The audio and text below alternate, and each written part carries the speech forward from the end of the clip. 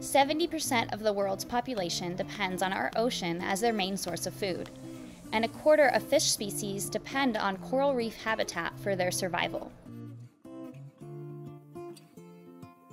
My name is Vanessa Beasy, and I'm the Scientific Director of the Wildlife Conservation Association. We wanted to learn more about the state of our reefs here at the Ostional National Wildlife Refuge in Costa Rica.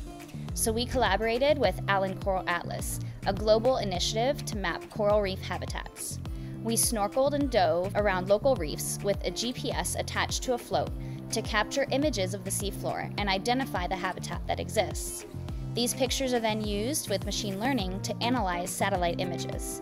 The ultimate goal of this initiative is to create accurate maps that can inform the management and conservation of these important ecosystems.